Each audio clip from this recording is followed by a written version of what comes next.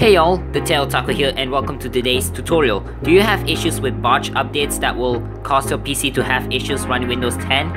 I bet you do.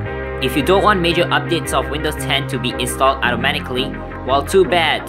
You can't hide updates that will cause some issues.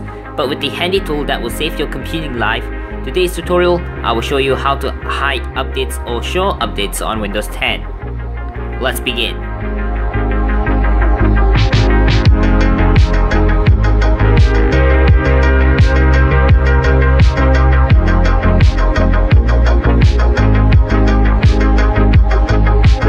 First, open up the web browser of your choice and then search for Hide Updates on Windows 10, just like that. Then click on the link to the Microsoft Support website. Scroll down until you see the Download the Show or Hide Updates Troubleshooter package link.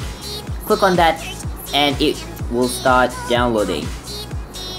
Second, go onto the directory where you save wshowhide.diecap file. Double click on wshowhide.diecap file and you will get this window here. Click on Advanced Options and uncheck Apply Repairs Automatically, but if you want, just leave it checked there. Click on Next and it will check for updates. Once you're in there, click on Hide Updates and then check the updates that you don't want to install.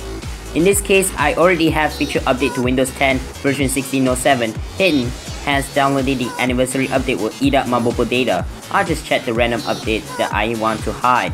Once your update that you don't want to install has been selected, you will get this Select the Repairs you want to apply page here. Leave the Hide Updates checked and just click on Next.